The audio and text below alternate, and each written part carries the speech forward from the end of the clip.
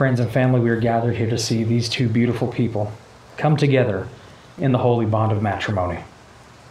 Let us all join in our love and support of Elise and James with their best wishes for their everlasting happiness. Love is the reason we are here today.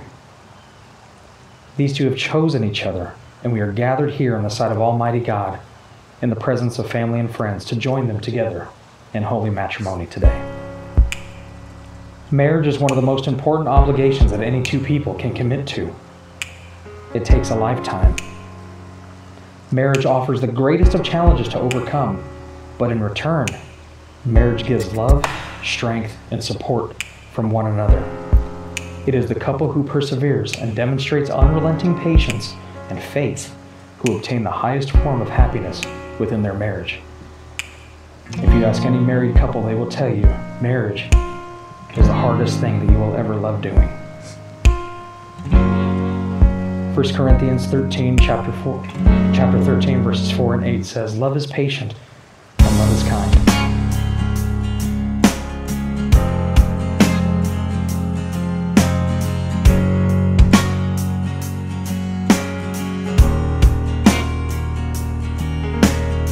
Love is never jealous. It is not boastful or proud. It is not rude. Love is not selfish or quick-tempered. It does not keep a record of wrongs like others do. Love rejoices in the truth, but not in evil.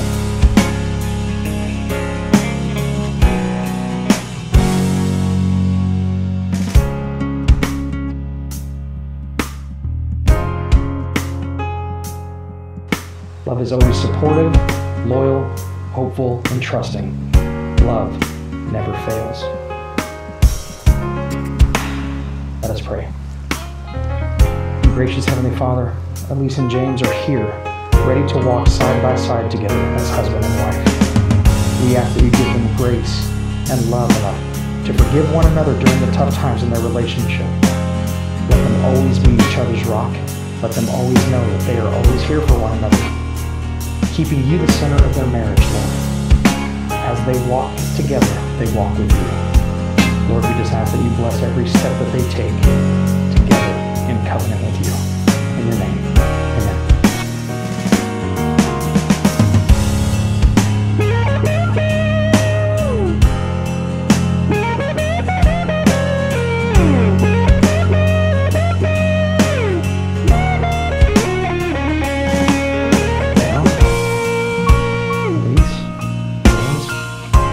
We're finally here.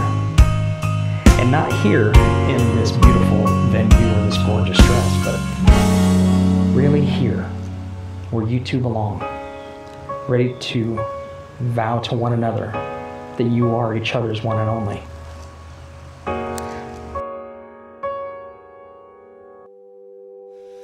You may think that I'm talking foolish. You've heard that I'm wild and I'm free. You need to understand that marriage in and of itself is the giving of two people, two imperfect people, to create one beautiful marriage. One thing that the Lord has charged you with is understanding that perfection should never be expected of one another. That is for God and God alone. As you grow in your marriage, you are going to grow to understand many, many things about your partner. Many, many things that you may not understand at all, but that's the beauty of discovery. You will be able to walk this journey hand in hand, knowing that James isn't going anywhere, and knowing that Elise isn't going anywhere. Together you're going to the place where God has called you to go. As long as old men sit and talk about the weather, as long as older women sit and talk about old men, if you wonder how long I'll be faithful, I'd be happy to tell you again. Oh darling, I'm gonna love you forever and ever, forever and ever, amen. They say time takes its toll on a body, oh, makes a young girl's brown hair turn gray.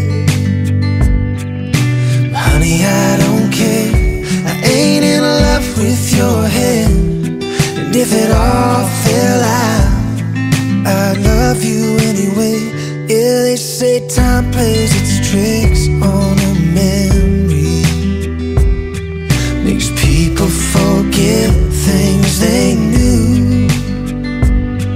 It's easy to see, oh, it's happening to me, 'cause I've already forgotten every woman but you. Oh darling, I'm gonna love you forever, forever and ever, amen. As long as old men sit and talk about the weather, as long as old women sit and talk about old men. If you wonder how long I'll be faithful, just listen to how the song ends. Oh darling, I'm gonna love you forever and ever, forever and ever, amen. Oh darling, I'm gonna love you forever and ever, forever and ever, amen. First of all, I wanted to thank everybody for coming out tonight to celebrate this new marriage. As many of you may know, I am the beautiful bride's little sister. Tonight I am a maid of honor, which definitely made me a little more nervous than excited about tonight. For as long as I can remember, Elisa served as my most influential role model. Growing up, I wanted to be just like her. Do the things she did, have the things she had. I was probably a little annoying, almost felt like I had an extra shadow. And she taught me many more important things about life. How to care, how to share, how to reach for the stars, and the importance of our unwavering love for different boy bands. And as I grew up, I wanted to be just as beautiful, caring, smart, and successful as she was. Elisa's always set me an example for me to follow. Tonight she shows me how to find a best friend, a partner, and a true lover all in one person. It's a great happiness to find someone who loves you as much as James loves his sister. Today I want to thank both of you for being a part of my life and to celebrate the love you both share. I want you to know it took me a lot of time to write this speech and gather my thoughts on the many things I wanted to touch on tonight. And I couldn't really think of anything perfect enough to describe just how much I love you guys. I couldn't find words to define the kind of sister you've been to me.